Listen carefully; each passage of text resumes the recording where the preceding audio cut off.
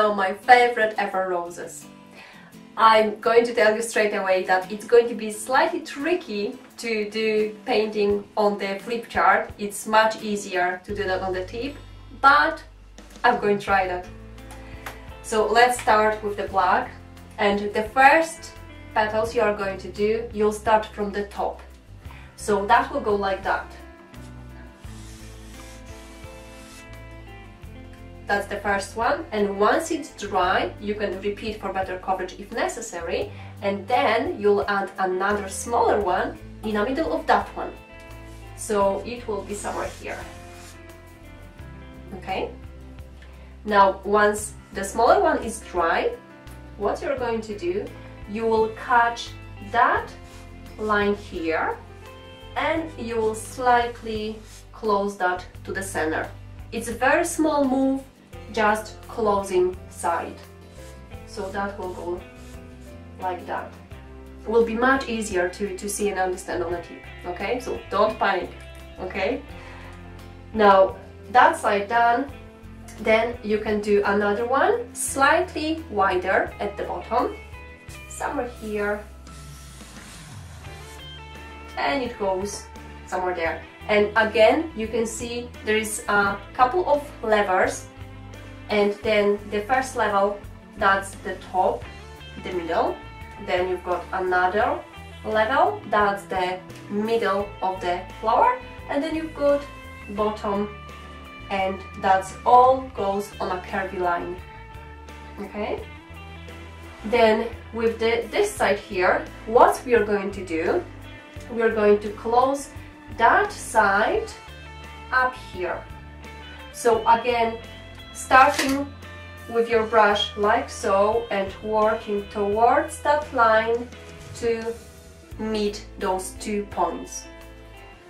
So it will go from here up there. They need to meet, so they will create like one consistent line. Okay, and that will be like so. Okay, then from the second side, another petal, curve that. Then another one from the left, somewhere here, wider, and one more overlap. From here, somewhere there. You can keep adding petals, as many as you want, but I think that's going to be just enough. And what is the most important here with those type of rows is meeting those 2 lines. Okay, that's where the beauty comes, because then it looks like it's a one line done with one move only, but it's a little trick. Okay, so with the rows, of course, you can do more details, even like small leaves. But with this one, I want you to try to do something like that. I'm going to show with the thin brush as well, but it's going to look like that. You'll start with a high point, then go down, just like a very long cliff, okay?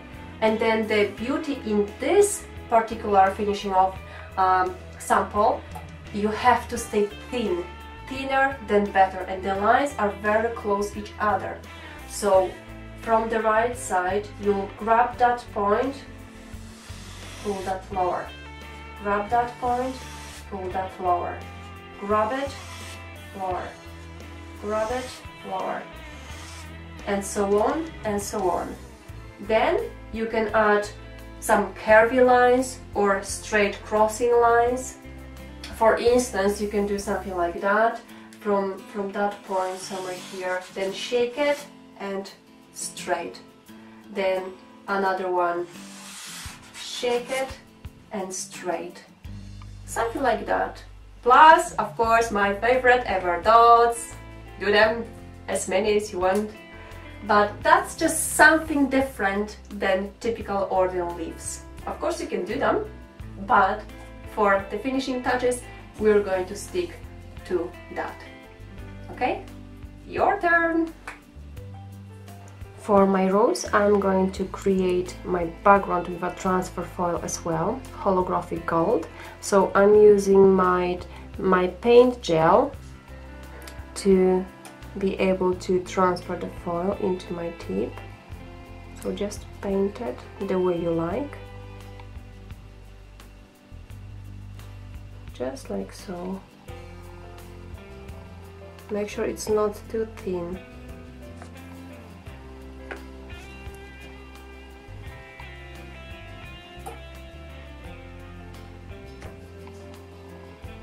Any way you like, really.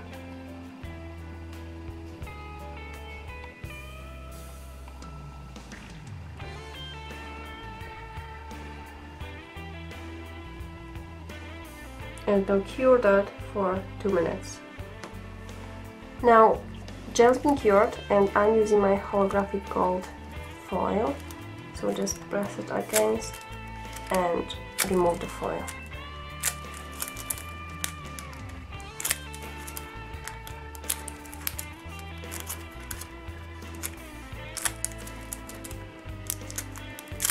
Now clean up whatever happened on the top using just ordinary UV cleanser. And once it's done, you can tap it with clear gel and then cure again.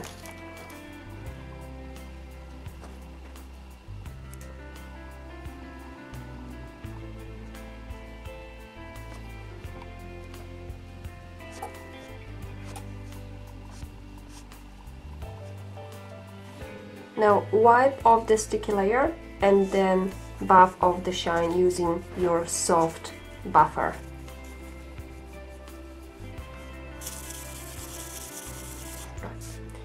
One stroke brush size for angled or flat, totally up to you.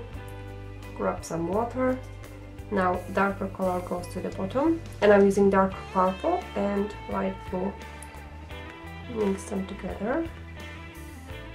Start with your top, so just small move. Now let it dry a little bit and repeat, and then do another the same move but in the middle of the previous one. One, and now the smaller one.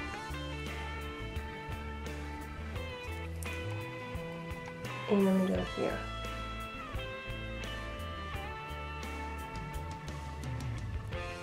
Just a small one.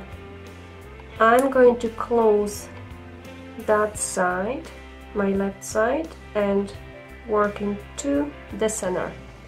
So grab that side and just work to the center, just like so.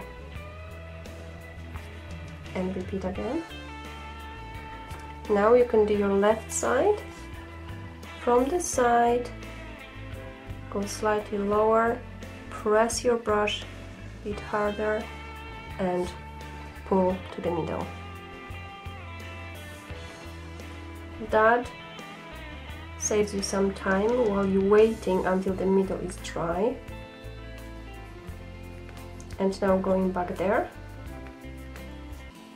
Place your brush 45-degree angle and now you'll be working to the top and up to this line here, so they will have to join. Place 45-degree and now work it up, wiggle, wiggle and go up here. Okay? Now once it's drier, you can do another side. Place dark to dark, starting a little bit higher, and again start small, then press it harder and pull to the middle. Now at the bottom one more.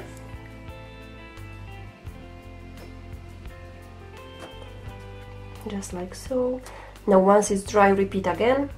You can leave one rose, you can add one more, totally up to you. But now I want to show you how to do finishing touches. Now, using my thin brush and black paint, add water. Mix it really nicely. You can start from the top, just make sure to stay really thin. You don't want to have any thick lines here. And now from the top,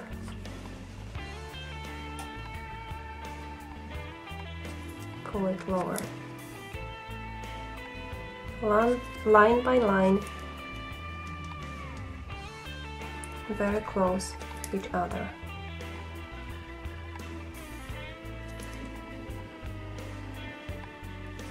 From the other side,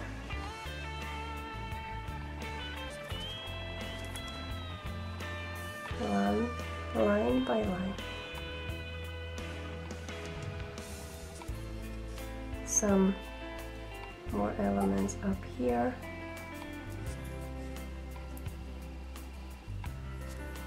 From the bottom, start from the corner here, up, down, wiggle, and pull it lower. Another one to the side, pull down, wiggle, and lower. One more, pull lower. Just to do a couple more here.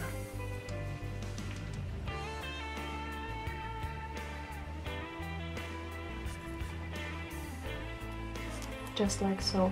Now with the white paint, you can add a couple of more lines for the highlight. White paint plus some water. Then with your flower,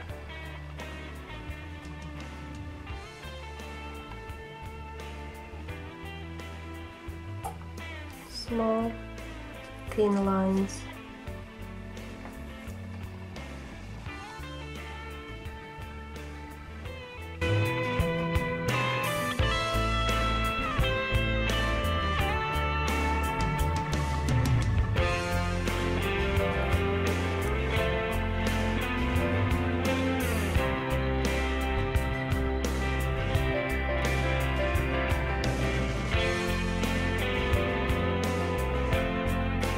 Now, once it's dry, top gel.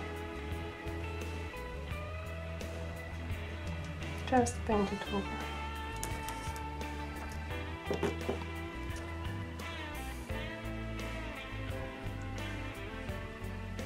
I love that foil underneath because it brings up the whole shine.